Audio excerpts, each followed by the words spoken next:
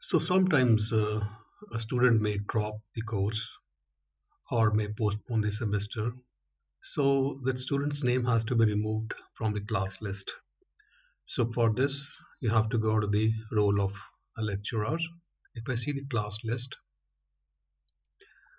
in the course CSWD 2101, for example, this student, Amima, she has postponed the semester.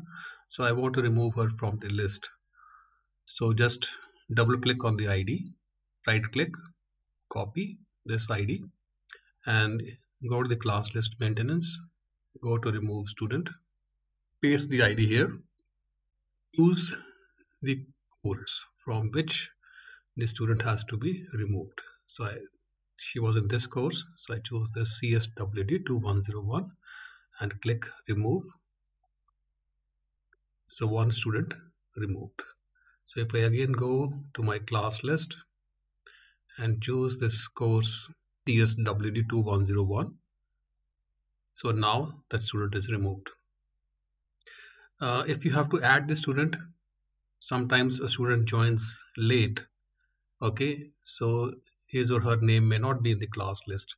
So if you want to add some student in the class list, again you can go to the class list maintenance and here choose the option add student. So here you can write the ID of the student and in which course the student has to be added.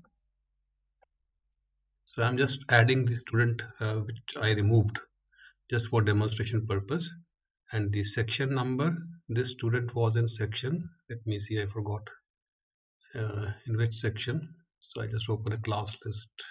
So if you see the class list, okay, CSW2101, this section is 3. So section is 3 and enter the teacher ID here. So the teacher ID is my ID. So I write this ID here and I click save. So the student will be added.